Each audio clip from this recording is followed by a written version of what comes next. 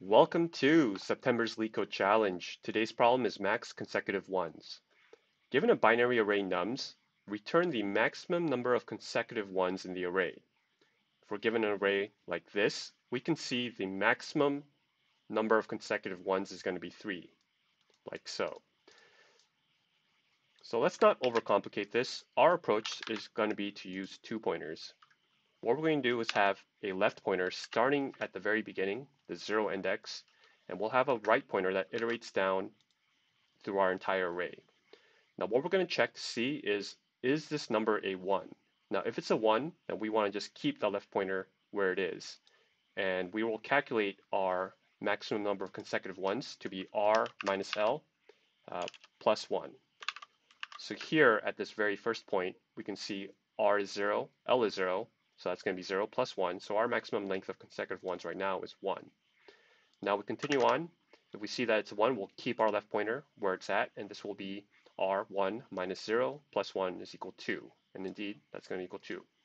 But when we see that we're pointing to a 0 now, what we're going to do is move our left pointer all the way up ahead to actually 1 ahead of the right pointer, like this. So now here at this point, it's going to be 2 minus 3, which is going to be negative 1, plus 1, that's going to be 0. And see right here, it's 0, right? And now we'll keep our left pointer here. And each time we'll check to see if that's a 0 or 1. If it's a 1, we'll keep it, and we'll calculate the maximum number of consecutive zeros. And here I'll go all the way down up to here, which will be a length of 3. So let's begin. All we need is a left pointer as well as our output. Both of these will be 0. And we're going to say for right pointer and number in enumerate nums. First thing we'll check is if n is equal to 0. Because if it is, then we want to move our left pointer ahead to the right pointer. But remember, add a 1 here so that we don't count this number as a 1 as well. Next, we'll calculate our max, which would be the max of output, and r minus l plus 1. Finally, return the output, and that should be it. Let's see if this works.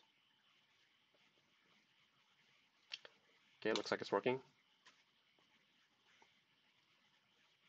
And there we go. So time complexity is going to be O of n, and space complexity is going to be O of 1.